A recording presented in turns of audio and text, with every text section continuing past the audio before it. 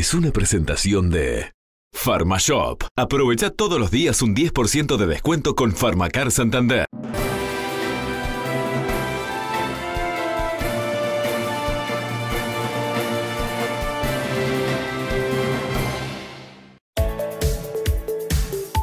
La propuesta de Uruguay para flexibilizar el Mercosur se tratará en mayo en la ciudad de Buenos Aires. La iniciativa presentada en la reunión del Consejo Mercado Común contó con el apoyo de Brasil. La propuesta quedó formalmente ingresada para la consideración del bloque regional, informó el canciller de la República, Francisco Bustillo.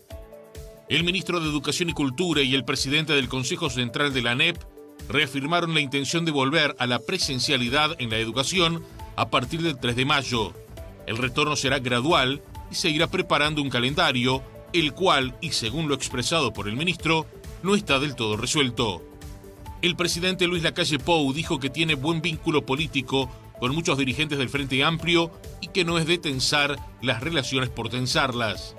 Consultado por los dichos de Javier Miranda, quien señaló que el gobierno aplica una política barata para enfrentar la pandemia, indicó que la situación es demasiado grave para andar tipo gallo de riña peleándonos por cosas que carecen de importancia. Se inició el plan de vacunación contra la gripe con el personal de la salud y continuará en la segunda y tercera semana con los niños de 6 meses a 5 años y con las embarazadas. El objetivo de esta campaña de vacunación es disminuir el riesgo de otras infecciones respiratorias. La Comisión Europea denunció ante los tribunales ordinarios belgas a la compañía farmacéutica anglo-sueca AstraZeneca al entender que no respetó los términos del contrato de vacunas. Bruselas anunció además que no comprará las 100 millones de dosis que tenía disponibles según el acuerdo inicial. Señoras y señores, ¿cómo están ustedes? Muy buenas noches, el gusto de saludarlos.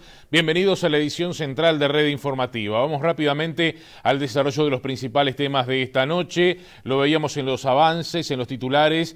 Hoy se reunió el Consejo Mercado Común, integrado por los cancilleres del bloque Mercosur, de los diferentes países, y también los ministros de Economía. Esto para dar formal ingreso a la discusión, lo que pretende nuestro país, el gobierno uruguayo, y es que se flexibilice el Mercosur para poder avanzar en diferentes velocidades en lo que es la situación económica de cada uno de los países integrantes del bloque. Hoy hubo conferencia de prensa por parte del canciller de la República y también por la ministra de Economía, Susana Arbeleche. Esta noche se anunció que este tema estará nuevamente en el bloque regional el próximo mes de mayo, cuando Argentina convoque a una reunión también del Consejo Mercado Común, integrado por los cancilleres y los ministros de Economía, pero de forma presencial en la ciudad de Buenos Aires. El primer anuncio a este respecto fue en ocasión del traspaso de la Secretaría Pro Tempore a manos de Argentina, esto es el día 16 de diciembre próximo pasado, en el cual le solicitamos a la futura presidencia, en este caso la presidencia argentina, que tuviera bien convocar una reunión extraordinaria del Consejo del Mercado Común, esto es cancilleres de la República y ministros de Economía, para poder conversar acerca de el tema de la flexibilización, tema que, como ustedes conocen, no es ajeno a nadie. Hace ya 20 años que Uruguay viene reclamando en tal sentido el poder conversar, el poner arriba de la mesa este tema. Bueno, finalmente logramos el primer objetivo que nos habíamos impuesto con Azucena, que es haber logrado la convocatoria de dicha reunión. Y en ese sentido llevamos adelante una propuesta que fue elaborada por nuestros propios técnicos, que intensamente, insisto, estuvimos trabajando durante todos estos meses y que además en todo momento también contamos con la opinión de un grupo de académicos al cual en su momento nos dimos la oportunidad de escucharlos, pero además particularmente recogimos el sentir nacional, esto es, a través de los actuales actores políticos y además todos aquellos que en algún momento tuvieron a bien también intentar esto tan manido que se llama flexibilización y que no es otra cosa que buscar una mayor y mejor inserción internacional, en este caso para el Uruguay y para el Mercosur todo. Y en tal sentido, como ustedes saben, lo que se procura es lograr el consenso Mucho se ha hablado de la famosa decisión 32 y lo cierto es que hoy es de lo único que no se conversó, porque la decisión 32 en definitiva no es otra cosa que la voluntad expresa de 4 presidentes en un momento determinado de la vida de nuestro bloque. Hoy simplemente lo que estamos pretendiendo es encontrar una nueva voluntad de los presidentes para que todos juntos sigamos transitando en favor precisamente de una mejor inserción internacional del bloque todo. Así que en ese sentido estamos conformes, hemos logrado instalar el tema, hoy se acordó, entre otras tantas cosas, más allá de las tensiones lógicas y naturales que se dieron durante las 3 horas en que estuvimos trabajando intensamente y en el cual cada país defiende sus propias posiciones, pero bueno, realmente reinó el deseo de todos de avanzar, de encontrar consensos y bueno, simplemente, como no pudo ser en esta ocasión, nos hemos dado la oportunidad de una nueva convocatoria que va a llevar adelante el presidente pro tempore, esto es el canciller de Argentina, el ministro Felipe Solá, va a estar convocando en el mes de mayo una nueva reunión extraordinaria del Consejo del Mercado Común para seguir intentando todos juntos avanzar en una fórmula de consenso que nos permita esa tan ansiada flexibilización, al mismo tiempo que otro tema que estuvo contenido en nuestra propuesta que le vamos hoy es el famoso relevamiento del arancel externo común. Así que en ese sentido tenemos ya por delante una próxima reunión del Consejo de Mercado Común de carácter extraordinario, previsto para el mes de mayo presencial en la ciudad de Buenos Aires, y al mismo tiempo está prevista una próxima reunión del Grupo del Mercado Común, ¿a dónde?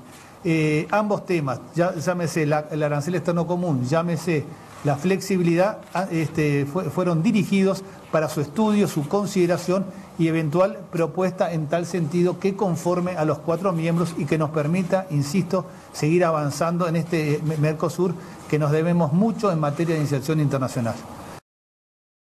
Esta reunión duró más de 3 horas entre los integrantes de los diferentes países, los cancilleres, como les comentaba, también los ministros de Economía, más de 3 horas donde hubo momentos de tensión, según informaron las autoridades. Recordemos que las resoluciones en el Mercosur se tienen que tomar por consenso, acá no hay mayoría que valga, pero habló también la ministra de Economía y Finanzas, Azucena Arbeleche, quien destacó que esta propuesta del Uruguay ha sido apoyada totalmente por Brasil.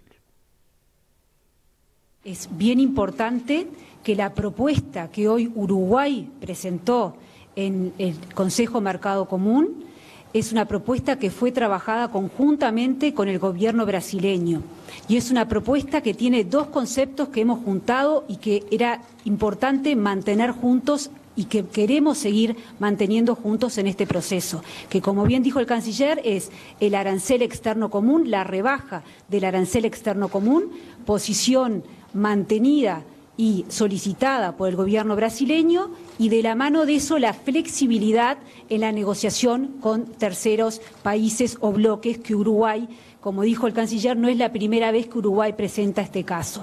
Pero quiero agregar que esta propuesta, que como dijo el canciller no sabemos la respuesta que va a tener porque de eso se va a tratar el trabajo a nivel de los equipos técnicos que hoy se mandató y también en la reunión extraordinaria de cancilleres y ministros de Economía que se dé en mayo.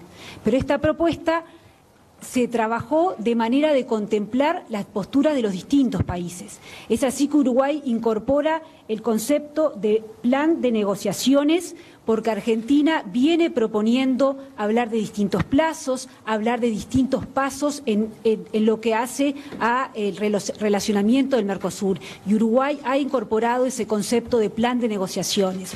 También claramente refleja la postura de Brasil, pero además también lo que hoy presentábamos como que va a ser un interés del gobierno paraguayo en avanzar en negociaciones porque conforme avanza la economía paraguaya va a perder lo que es el sistema preferencial sistema generalizado de preferencias. Uruguay, al ir aumentando su ingreso, ha perdido este sistema de preferencias que tiene hoy con muy pocos países, con un par de países, 3 países, Lo mismo ha sucedido con Argentina y Brasil y lo mismo le ha sucedido a Paraguay. Con lo cual se elaboró una propuesta entendiendo que esto calzaba para los intereses de todos los países. La flexibilidad que tiene la propuesta uruguaya presentada en el día de hoy hace que cada uno de los estados partes se puedan sentir cómodos con esta propuesta. Y eso para nosotros en el trabajo con Brasil era importante. Señores, el presidente de la República se inoculó en esta jornada con la segunda dosis de la vacuna de Sinovac en el Hospital Maciel. Al término de esta situación que se dio en horas de la mañana, tras salir del nosocomio, habló con los medios de comunicación y se refirió también puntualmente a lo que esperaba de esta reunión que se estaba desarrollando ya a esa hora de la mañana entre los integrantes del Mercosur. Es que el Mercosur se mueve por consenso, eso es un tema que no es menor en el momento de hacer un análisis de la decisión del Mercosur. No existe la votación en el Mercosur, no es que le ganamos 3-1 a alguien o perdimos 3-1. El Mercosur se mueve por consenso. Está bien, está mal, bueno, me parece que discutir eso es llover sobre mojado. Entonces, si todos no están de acuerdo, el Mercosur no avanza. Justamente lo que nosotros estamos planteando va directamente a atacar ese punto, es los que no quieren avanzar por determinada razón, que le den lugar a uno de los socios para que avance o en distintas velocidades o con otros países para tener la posibilidad de ampliar nuestro mercado, no pagar tantos aranceles. Me parece que es de estricta lógica para los países, sobre todo que no tenemos tanta población, abrirnos al mundo. Ese es el pedido y el planteo que hace Uruguay. Bueno, vamos a avanzar ahora con otras informaciones, vamos a repasar los números que tienen que ver con el COVID-19 en nuestro país. Lo que informó esta noche el Sistema Nacional de Emergencias, se llevaron adelante en las últimas 24 horas 10.927 hisopados a nivel de todo el territorio nacional. Estamos hablando que se detectaron 2.489 nuevos casos de contagios por coronavirus. 65 fallecimientos se registraron en el Uruguay. En total de decesos, el total desde el inicio de la pandemia, en marzo del año pasado, asciende a 2.391 personas. Los casos nuevos, decíamos 2.489, corresponden 1.132 a Montevideo, 346 a Canelones, 138 Colonia, 113 Cerro Largo, 85 Soriano, 84 Maldonado, 78 Rivera, 76 Salto, 74 Florida, 63 el departamento de San José, 53 Tacuarembó, 51 Artigas, 48 Paysandú, 41 La Valleja, 35 Río Negro, 32 el departamento de 33, 15 Durazno, 14 Rocha y 11 en el departamento de Flores. En estos momentos hay 27.398 personas que están cursando la enfermedad de COVID-19 en el Uruguay. 535 de ellas se encuentran precisamente en cuidados intensivos. Vamos a seguir adelante. Una de las prioridades del Poder Ejecutivo, lo decía hoy temprano el presidente de la República, es el retorno a la presencialidad en las aulas de nuestro país. Hubo una reunión precisamente en Torre Ejecutiva donde participaron el presidente y también el ministro de Educación y Cultura, Pablo da Silveira, y el presidente del CODICEM, estamos hablando de Robert Silva, quien confirmó que en principio todo estaría preparado para que el próximo 3 comiencen a volver a las aulas de manera progresiva los alumnos en nuestro sistema educativo. Surge una instancia de trabajo en donde pusimos sobre la mesa información relevante, sanitaria, hemos estado reuniéndonos con el Ministerio de Salud Pública y también en lo que tiene que ver con información educativa propiamente dicha. Ratificamos, tanto el presidente, el ministro, la ANEP, el CODICEN y todos quienes integramos la ANEP, nuestra defensa irrestricta a la presencialidad. Y por eso estuvimos trabajando en tratar de comenzar en mayo gradualmente en forma progresiva. En mayo, de forma progresiva, se va a dar el regreso a las aulas. El 3 de mayo era una fecha importante porque se iba a hacer un análisis de las medidas que se habían tomado a principios de abril. El 3 de mayo, ¿ya va a haber regresos a la presencialidad? Es la fecha que estuvo estipulada desde un principio, no tenemos elementos para cambiarla, lo hemos hablado, parece que es importante tomar en cuenta el aprendizaje del año pasado en el regreso a la presencialidad, priorizar las escuelas rurales, aquellas más pequeñas, las que están más alejadas, que tienen diversas situaciones a atender. Y también estuvimos hablando de la educación inicial, la educación de primera infancia, que también lo hemos estado hablando en la órbita del Codicen, y son criterios compartidos por todos, ¿no? Y luego, ¿cómo se sigue en ese cronograma, en ese calendario? ¿Se da todo en el mes de mayo o puede haber instancias de regreso a partir de junio, por ejemplo? A ver, nosotros no lo tenemos establecido. Sí hay un cronograma de trabajo que hemos estado analizando y que, bueno, en definitiva veremos.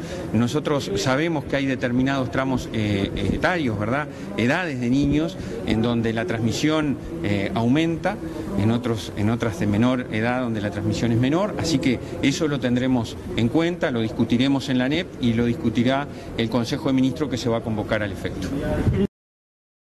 En otros temas les comentamos que el gobierno anunció que analizará por qué gran parte de la población todavía no se agendó para recibir la vacuna contra el COVID-19. Yo ayer de mañana hablé con el subsecretario de Salud Pública para ver si se puede saber si esta gente que no se anotó mayoritariamente pertenece a una región del país. Voy a poner un ejemplo. Si es gente de pueblos muy alejados, es una cosa. Si es gente que vive en el centro de la ciudad, que vive en Montevideo, es otra, ¿verdad? El que tiene un vacunatorio cerca y no se agendó porque no quiere, porque no sabe, quizá ahí tengamos que hacer una campaña más fuerte. Y después puede estar la situación de una persona que vive en Cuchilla Arapey y que no tiene los medios para moverse a Salto, a Belén o a Constitución. Entonces ahí quizá tengamos que hacer un esfuerzo en ese sentido. Bueno, a todo esto el ministro de Salud Pública, Daniel Salinas, aseguró en las últimas horas que el objetivo es vacunar a 2.800.000 personas. Para el titular de Salud Pública, la vacunación viene realizándose a buen ritmo y conforme lleguen los cargamentos de vacunas, se va a ir alcanzando mayor porcentaje de los grupos etarios más rezagados. En la medida que vamos llegando a los grupos y se van cumpliendo lo que se dijo, es decir, que íbamos a vacunar a los mayores de 80, a los mayores de 70, la franja de 50 a 70, una vez cumplida toda esa etapa y que estemos con todos vacunados de 50 para arriba, vamos a agotar a todos aquellos que están agendados, que son menores de 50, y como yo ya anuncié un poco, la estrategia es ir en un orden decreciente de edades, de 50 a 40, 40 a 30, y atendiendo circunstancias muy particulares, que esos casos particulares de comorbilidades o de afecciones graves. El objetivo de alcanzar a la mayor parte de la población se mantiene y hay vacunas para todos, aseguró. El objetivo está planteado, el target son 2.800.000 personas inmunizadas, que es el 70% de los mayores de 18 años. Ese es el objetivo. Si lo logramos o no, después los resultados se verán. Tenemos la totalidad de las vacunas compradas, inclusive por fuera del mecanismo COVAX, es decir, que el COVAX es un mecanismo que ha fallado y es un mecanismo el cual nos queda como un suplemento, digamos, para hacer determinados abordajes que veremos llegado el momento. Consultado sobre cuándo se llegará a la inmunidad de rebaño, apuntó. Lo que pasa es que la inmunidad de rebaño es una cifra mágica que se puso, que nadie tiene ni idea, porque la OMS dijo 70%, pero lo cierto es que, por ejemplo, Israel en este momento tiene muy bajo nivel de contagio, casi nulo, y ningún fallecido en la semana pasada, con un 55% de las 2 dosis. Entonces, 70% es una cifra mágica, pero yo creo que nosotros vamos a llegar al 70% y si no, vamos a andar pegando en el palo. Bueno, vamos a recorrer ahora distintos puntos del territorio nacional. Vamos a comenzar en Florida, donde se inauguró en esta jornada un centro COVID. Mañana queda operativo el Centro COVID Florida, aquí en el Prado Piedra Alta, un lugar de reencuentro en general social y recreativo que se ha reciclado a una integralidad en el combate frente al COVID. Primero la estación de donación de plasma, que ya está operativa y está funcionando para que solidariamente los voluntarios floridenses aporten sus anticuerpos para el tratamiento de esta enfermedad. Mañana quedará operativo el centro de hisopado, donde el Hospital de Florida y el centro médico del gobierno departamental puedan allí alojarlo con su sala de espera, con la posibilidad de ingresar en autos, y estamos esperando para las próximas semanas generar un vacunatorio COVID y el vacunatorio asociado a la campaña de la gripe. Así que, entre otras actividades que puedan surgir, con alegría hoy damos inicio al Centro COVID Florida. Tras el aumento de casos de COVID-19 en el departamento de Salto, las autoridades anunciaron nuevas medidas sanitarias.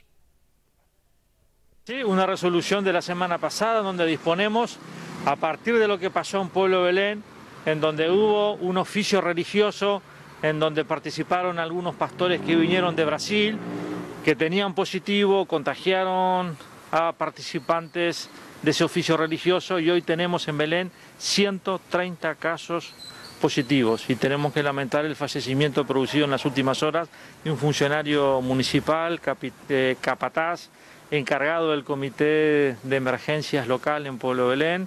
Sin duda una gran pérdida para todo el trabajo que veníamos haciendo. Entonces, bueno, a partir de esa realidad es que resolvimos que todas las actividades religiosas en el departamento solo pueden realizarse al aire libre.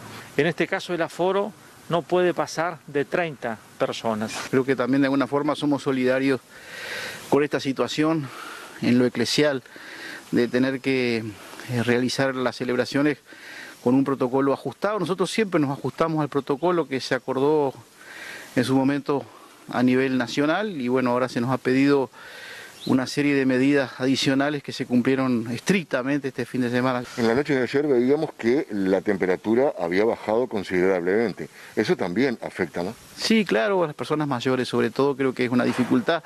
Vamos hacia el invierno, así que eso es una dificultad. En principio esta medida, como decíamos, hasta el 30, y fue lo que se nos comunicó del SECOED. Nos vamos ahora al departamento de Canelones, donde se inauguró un nuevo vacunatorio en la ciudad de Santa Lucía. De la inauguración del nuevo vacunatorio participaron las autoridades del Ministerio de Salud Pública, ACE y también la Intendencia de Canelones. El ministro Salinas aseguró que se busca mejorar el porcentaje de vacunados en ese departamento y que ya se ha empezado a notar. Una alegría para el pueblo de Canelones y estamos retomando la iniciativa fuertemente para que Canelones esté en los guarismos y porcentaje que se merece tener como departamento, como todos los demás departamentos.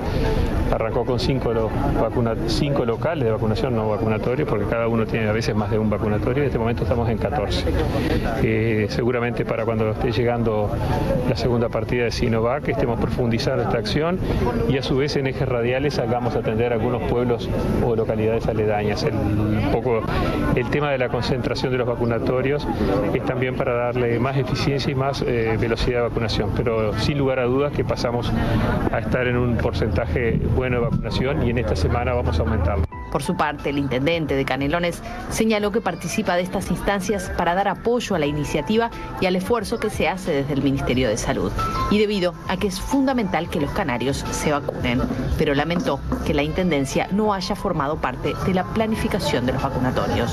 La logística se participa, lo que planteábamos y seguimos pensando en el diagrama y en la planificación de una movida de este tipo, porque los datos muestran que se erró cuando se armó el plan para Canelones y estoy convencido que no soy yo, hay gente formada para eso, que con el conocimiento del territorio le va a dar una potencialidad mucho más grande.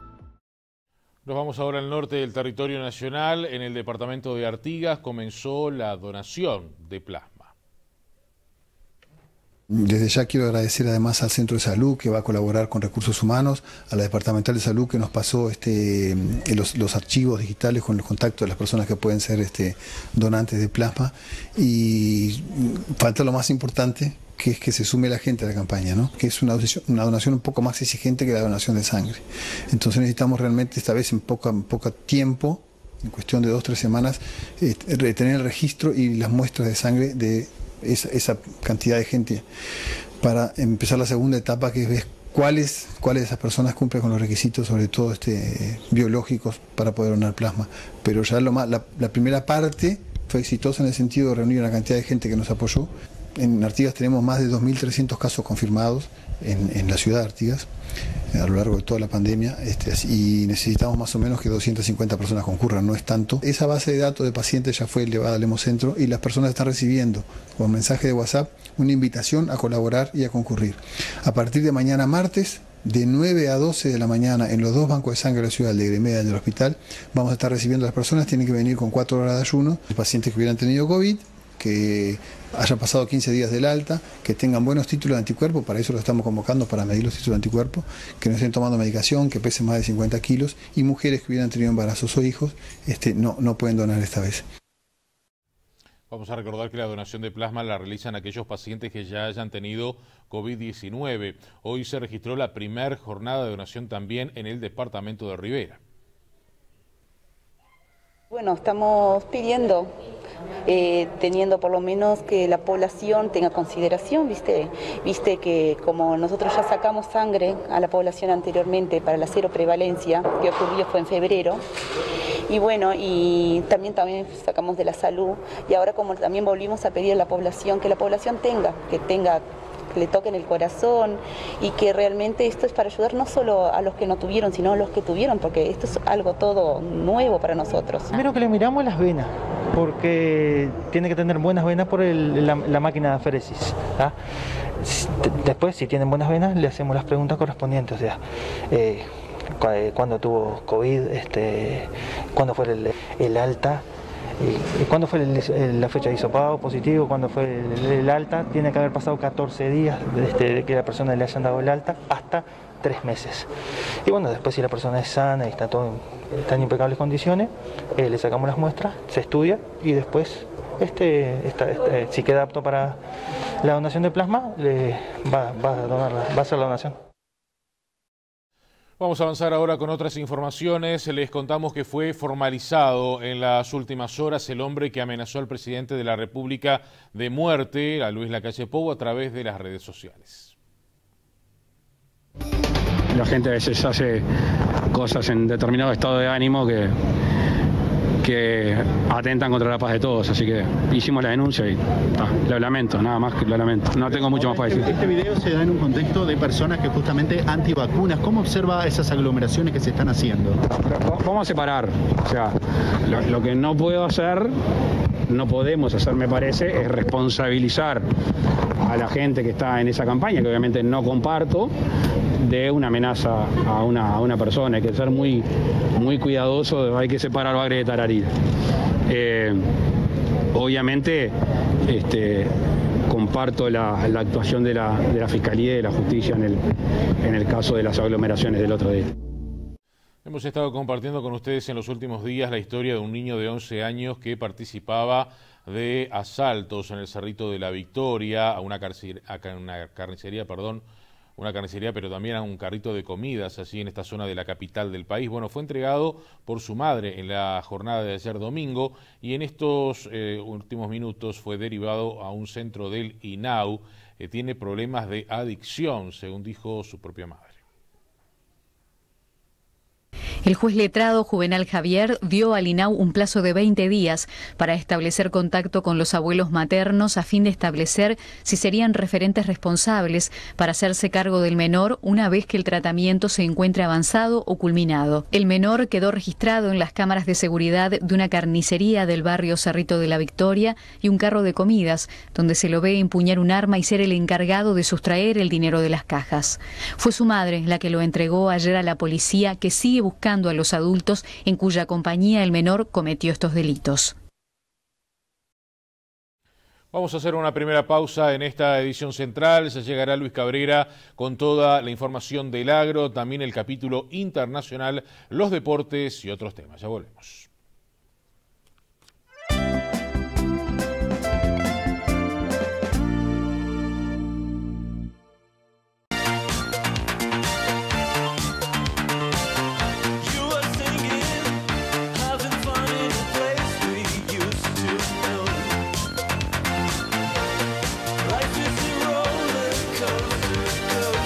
Viví tus días con más alegría. Disfruta tu lado Jolie.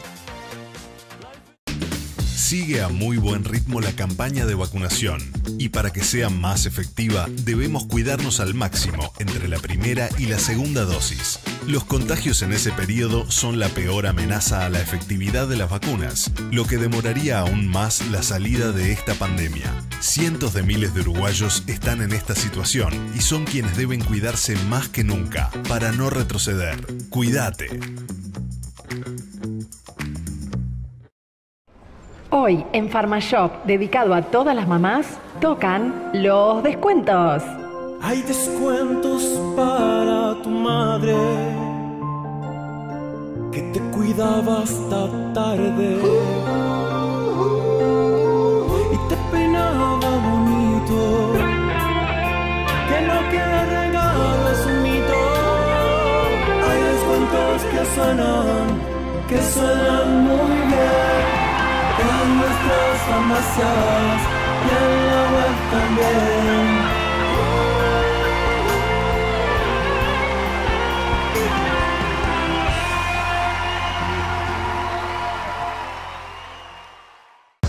Vital Más te suma para que este invierno puedas hacer muchas más cosas. Más deportes. Más paseos. Más desafíos. Vital Más de Conaprole te suma, porque es saludable y tiene probiótico LGG que ayuda a reforzar tus defensas naturales para poder disfrutar más del invierno. Yogur Vital Más de Conaprole te suma. ¿Por qué nos hacemos el daño que nos hacemos, ¿no? ¿Por qué me hice el daño que me hice? Soy una mujer rural y hace ya unos años tengo un emprendimiento textil. Sin duda, con 140 kilos, imposible el estar haciendo el trabajo que hoy hago. Me ha cambiado muchísimo la vida, muchísimas más oportunidades. Tengo una energía que antes no tenía.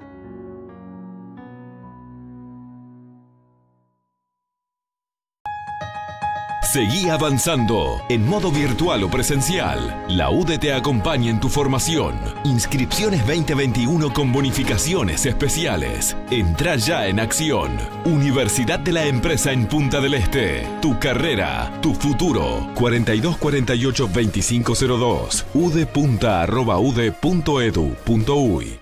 ¿Con Movistar? Ahora tengo gigas para mí y para él. ¿Para mí también? Eso. Sí, te lo mereces. Sí, ahora con tu plan gigante tenés gigas dobles por 12 meses. Además, incluye uno de los nuevos Samsung Serie A. Si ya sos cliente Movistar, esta oferta también es para vos. Movistar, más para tu celular, más para vos. Sanmax presenta sus termómetros autónomos, independientes, para lectura de temperatura corporal, ideal para comercios, oficinas o colegios, y lo más importante, a un precio muy accesible. Visita Sanmax en www.sanmaxled.com o llama al 098 05 80 80 para que te asesoren. Sanmax, tu elección.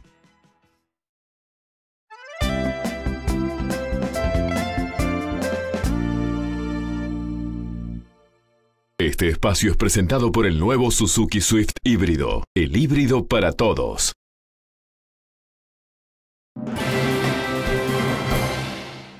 Esta semana hay actividad en los torneos internacionales para los equipos uruguayos. El próximo día miércoles Nacional por Libertadores estará recibiendo a partir de las 19:15 en el Gran Parque Central al Atlético Nacional.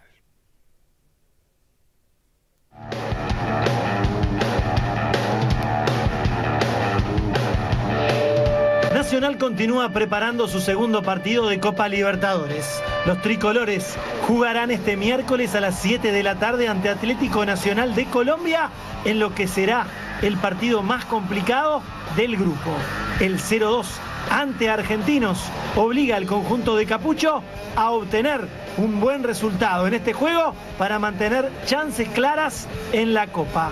El equipo que se perfila es similar al que jugó en la Paternal ante Argentinos, pero con una variante táctica.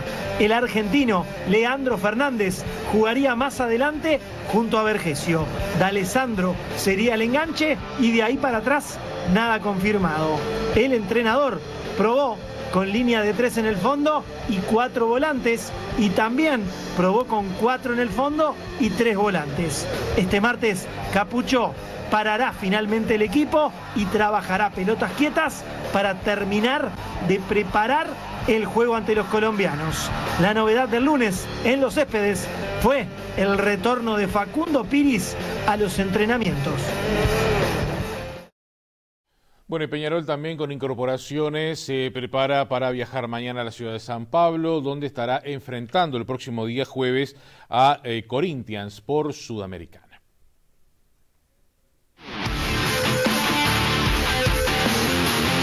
Peñarol trabajó este lunes en el centro de alto rendimiento con la cabeza metida en Corinthians. El jueves a las 7 de la tarde es un partido clave para los aurinegros en Brasil.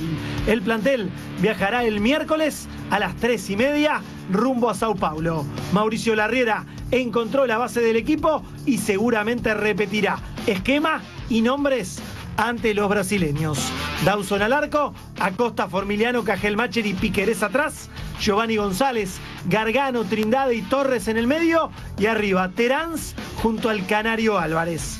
En materia de incorporaciones, Cristian Olivera llegará el sábado a nuestro país y Carlos Rodríguez ya arribó a Montevideo y está cumpliendo la cuarentena obligatoria. El zaguero pedido por Larriera ya está en Uruguay y casi pronto. Hola, ¿cómo anda? Bueno, ya llegamos, recién llegamos con mucha ilusión, con todas las fuerzas y ahora sí, respetar la cuarentena y después meterle con todo a sudar la camiseta. Vamos arriba. Nos vamos ahora al panorama internacional, nos vamos a quedar por aquí, por la región en principio, porque Brasil atraviesa su peor momento en la pandemia, registró más muertes en este último mes de abril, que todavía no ha culminado, que en todo el 2020.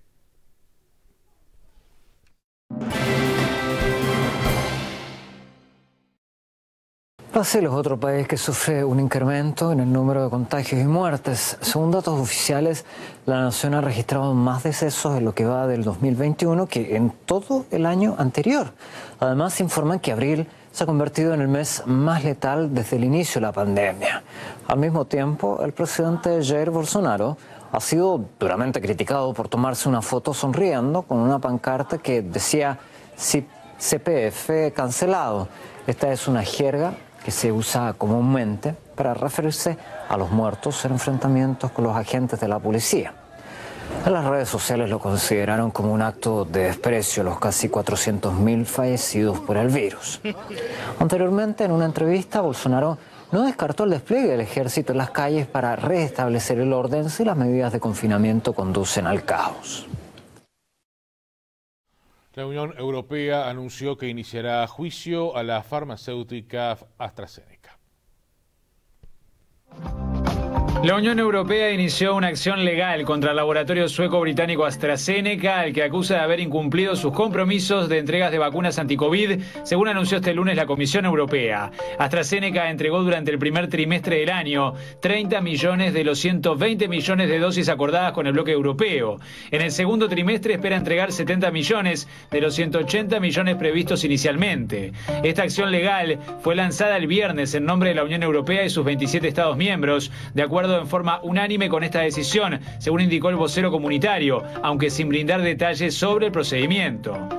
No se han respetado los términos del contrato o algunos de los términos del contrato y la empresa no ha estado en posición de aplicar una estrategia confiable para asegurar la entrega oportuna de las dosis. Lo que nos importa en este caso es garantizar la entrega rápida de un número suficiente de dosis a las que tienen derecho los ciudadanos europeos y que se nos prometieron en base al contrato.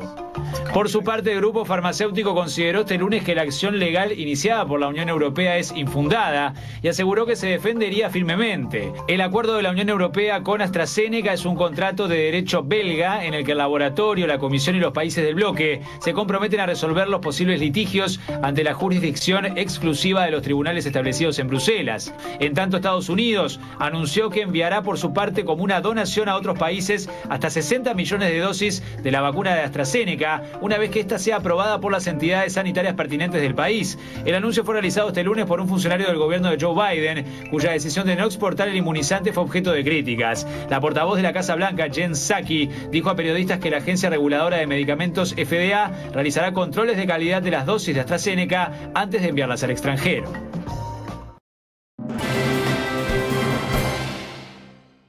Volvemos ahora a la información de nuestro país. El presidente de la República, Luis Lacalle Pou, dijo que no es de tensar las relaciones por tensarlas, refiriéndose a lo que es la situación con el Frente Amplio, el relacionamiento de su gobierno. Y esto luego de que este último fin de semana el presidente de la oposición, Javier Miranda, definiera como política barata a las medidas que emplea el gobierno para enfrentar la pandemia.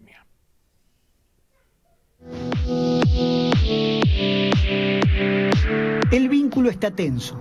No soy de tensar las relaciones por tensarlas.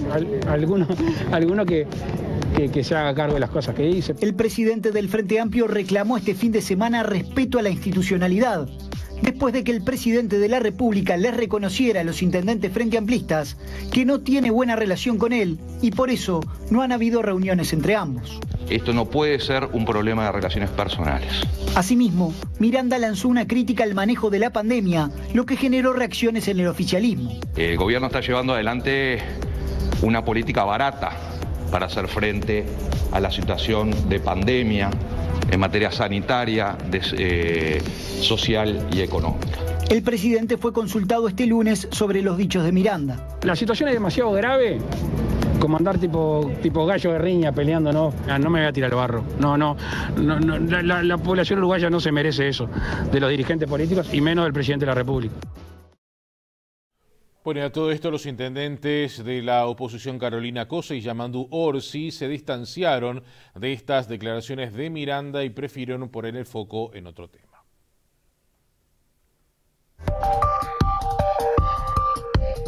No me gusta hacer comentarios de lo que dicen los demás.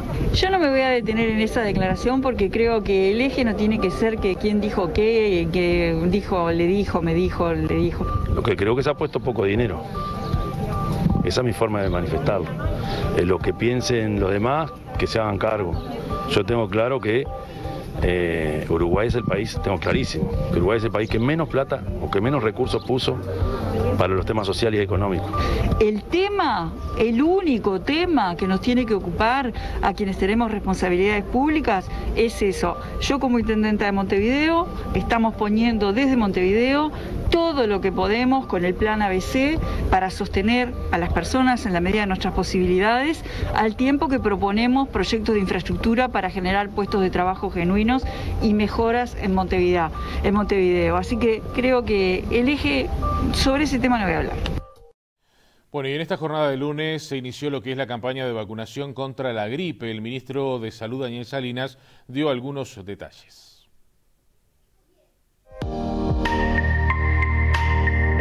Este lunes empezó la vacunación contra la gripe, con el foco en niños y embarazadas, señaló el ministro de Salud, Daniel Salinas. Las mujeres embarazadas, además, podrán recibir otra vacuna que protege contra la tos convulsa. La vacunación de la gripe empieza hoy, es muy importante.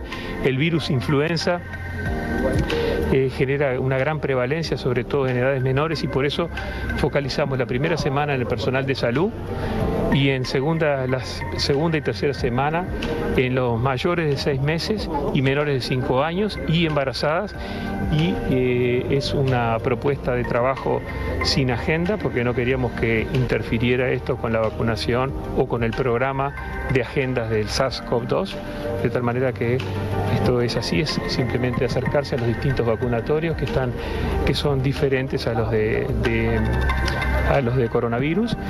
Por eso la complejidad del momento es haber armado sistemas de vacunación de Sinovac, de Pfizer, de antigripal, y a su vez para las señoras embarazadas es muy importante también porque hay una afección que se conocía como tos convulsa o tos ferina, y en el momento que se dan la antigripal también pueden recibir, si no la tienen, la DPT bacteriana, que es difteria, pertussis y tétanos. La pertussis es justamente la que genera tos convulsa, y la tos convulsa genera su porcentaje de mortalidad en los bebitos recién nacidos. Es una presentación de Suplementos Minerales Torrevieja. Suplementa su negocio y desarrolla productos que le ayudan a mejorar su inversión.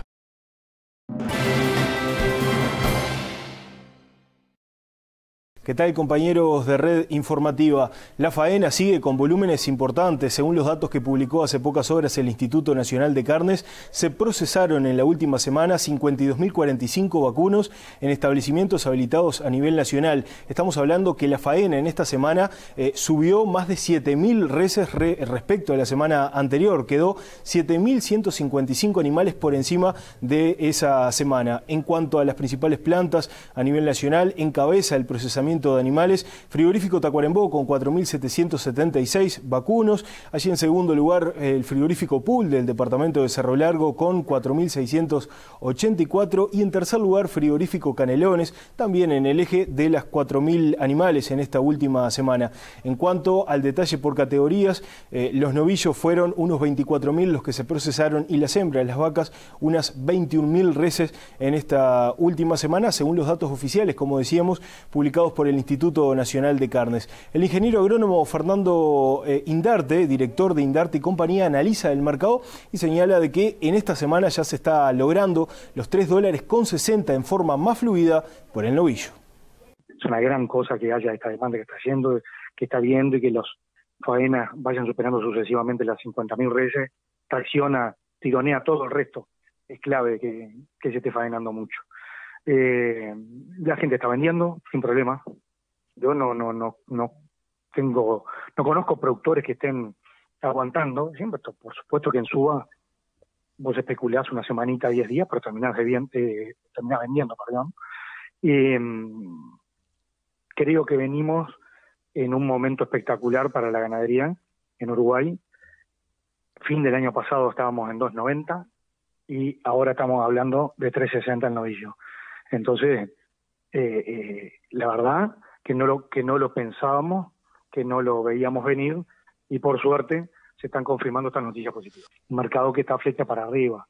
Yo creo que en el correo de esta semana se va a sacar algún centavo más de los 3.60 y bueno, y la vaca acompaña por ahí abajo entre 3.40 y 3.45 también, con una muy fuerte avidez también. Compañeros de Red Informativa, por el momento en materia agropecuaria es todo. Fue una presentación de Suplementos Minerales Torrevieja. Suplementa su negocio y desarrolla productos que le ayudan a mejorar su inversión. Vamos ahora a repasar la cotización de las principales monedas. Dólar 42.85 a la compra, 45.25 a la venta. Euro 50.58, 56.28. Real 7.18, 9.18. Peso argentino 0.05, 0.55. Unidad indexada 4.91.51. Unidad reajustable 1.338,34. Hacemos la última pausa, venimos en instantes nada más.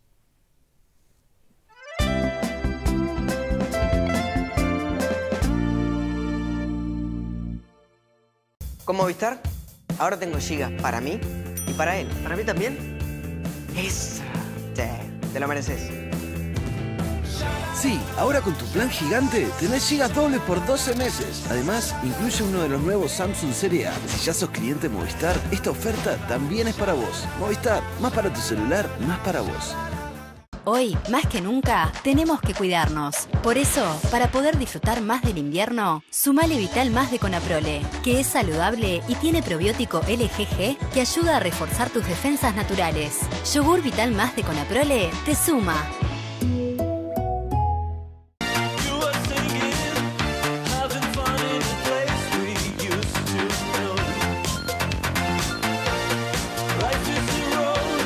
Je t'aime, la nueva fragancia de Jolie, solo por tiempo limitado. De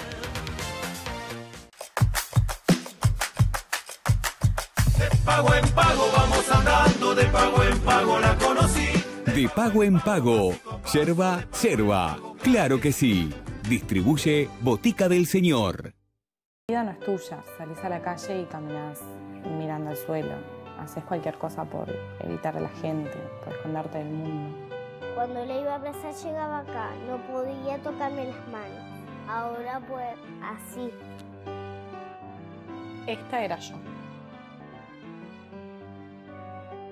Los grupos son todo, son tu contención, tu motivación. Esta vida sí es mía, ahora sí soy yo. Me quiero, me gusto.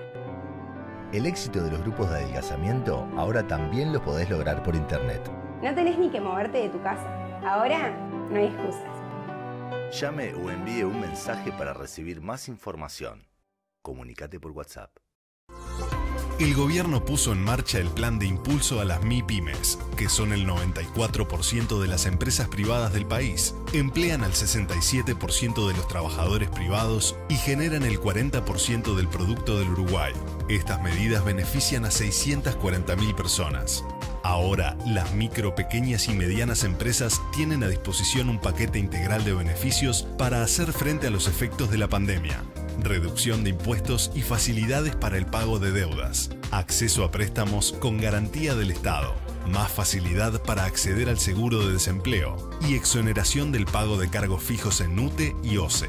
Consulta con tu asesor tributario o en la Agencia Nacional de Desarrollo y aprovecha estos y otros beneficios.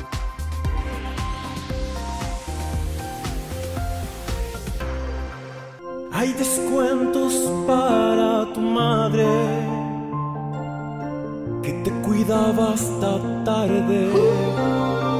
En Pharmashop tocan los descuentos para mamá. Del 6 al 9 de mayo tenés un 25% de descuento con Farmacar Santander y un 20% con Santander en fragancias femeninas, maquillaje, cremas, manos y marcas exclusivas. Además, del 3 al 9 de mayo, con compras mayores a 1.000 pesos en esas categorías, tenés un cupón de 250 pesos para usar en lo que quieras.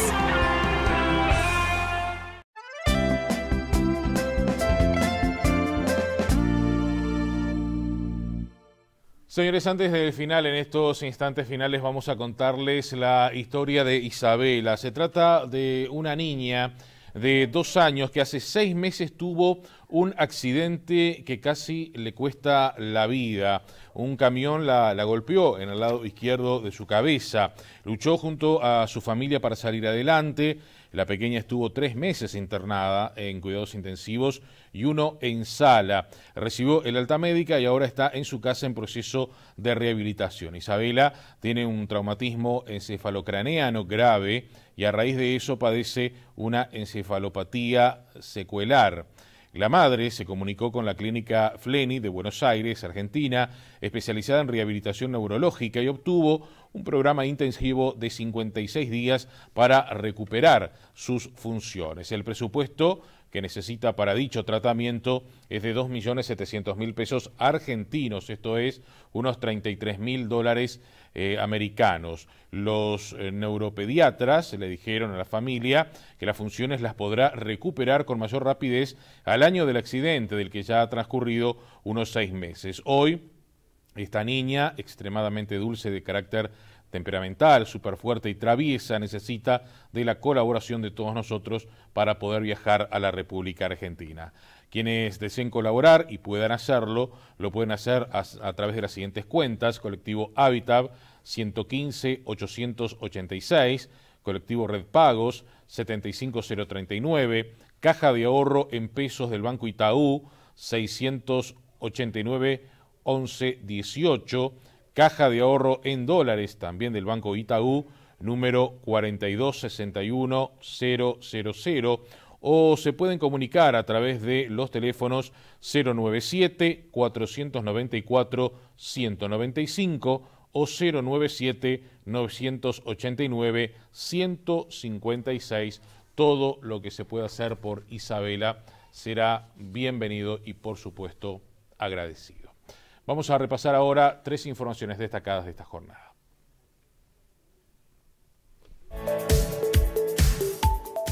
El SINAE reportó que se detectaron 2.489 nuevos casos de coronavirus. Además, hubo 65 fallecimientos por COVID-19 en todo el país. En total, 27.398 personas se encuentran cursando la enfermedad y de ellas, 535 están en cuidados intensivos. La justicia dispuso que el niño de 11 años, protagonista de varias rapiñas a comerciantes, sea internado en el INAU e inicie de manera urgente un tratamiento de rehabilitación.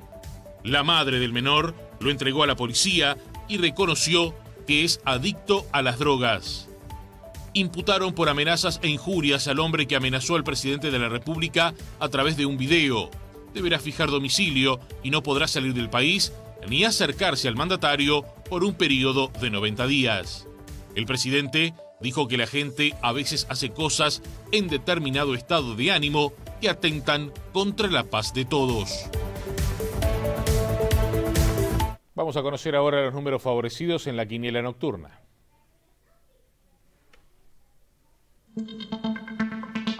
Primer premio 942. Del segundo al décimo 119, 798, 241, 736, 146, 628, 664, 557 y 848. Del undécimo al vigésimo 714, 253, 979, 262, 066, 899, 130, 299, 841 y 417. Por reiteración para la tómbola, se sortearon los números 69 y 96. Veamos ahora qué va a pasar con el tiempo en las próximas horas.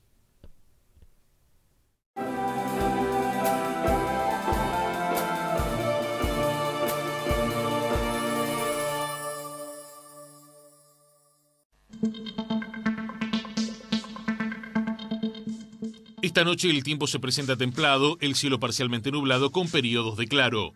La temperatura mínima anunciada es de 15 grados. Mañana martes estará templado con el cielo nublado. La temperatura mínima prevista es de 14 grados y la máxima de 18. El pronóstico para los siguientes 3 días. En la zona oeste del país estará templado con el cielo claro. En la zona norte se presentará templado con cielo claro. En la zona este del territorio nacional se presentará templado el cielo nublado con periodos de claro. Finalmente en la zona sur estará templado con el cielo claro.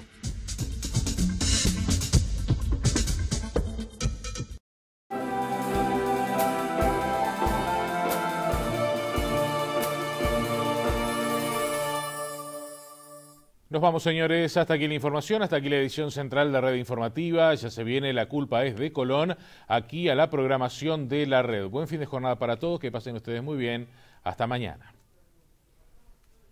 Fue una presentación de Farmashop. Aprovecha todos los días un 10% de descuento con Farmacar Santander.